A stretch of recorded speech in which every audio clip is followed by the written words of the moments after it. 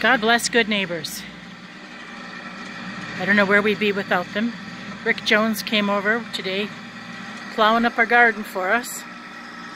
And we're going to swap him out with a whole bunch of manure for his garden, which is a hot commodity, literally. So the garden's going to go from back over there, where the cows are, all the way up here almost to the driveway. So back by the beehives, the tomatoes will go there. And closest to us will be the zucchini and the squash, cantaloupe. And back over in the corner, we're thinking potatoes and beans.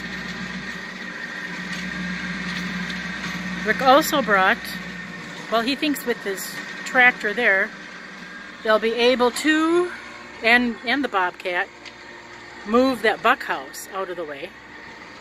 And then we clean up the buck yard, and the buck yard there area will be part of the backyard.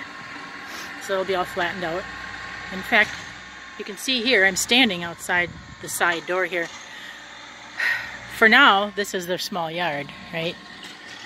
With the gate we go in and out. And I'm standing on the steps here. But right here, we can hinge this gate here to open up into the backyard.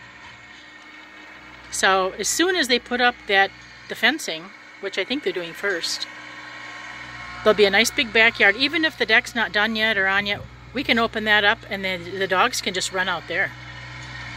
And all that buck house and all their hay there, that'll all be gone and flattened out with grass growing. So either way, it's going to look good. Things are in the works. Everybody's busy this time of year.